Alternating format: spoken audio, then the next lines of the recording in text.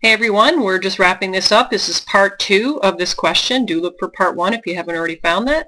In part 1 we were in the middle of discussing how we get this next number that we're going to need, and we were able to come up with the fact that 120 minutes is equal to 2 hours, which is what they're asking about. And the number that we need is we're looking for which ratio would mean fewer commercials. So the magic number, or the number that we really need to pay attention to, is the number that we're going to put in this box and the number that we already have in this box. So to finish this, we concluded that 60 times 2 would be 120, and we're just going to do 13 times 2 to get this number.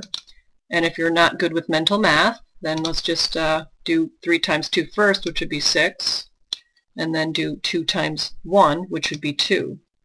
Now, just to make sure we're on the right track, because we'd have to make sure that these two numbers, you know how these two numbers added up to be 120, we need to make sure that these two numbers add up to be 120 as well, just to make sure that our answer is correct. So if we do 7 times 2, we get the 14, and here we get the 8 and the 1 more, which would be 9.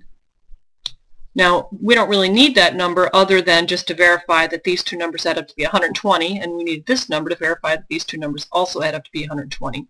So now it's time to actually make a statement. You have to actually write a sentence or a little paragraph down that actually answers the question.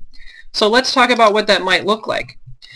The normal way is better for viewers in a 2-hour show. The normal way uses 26 minutes for commercials, but the proposed way would use 36 minutes for commercials. So you do need to write something like that down in order to get the full points, and make sure that your workspace is nicely organized and that it makes sense.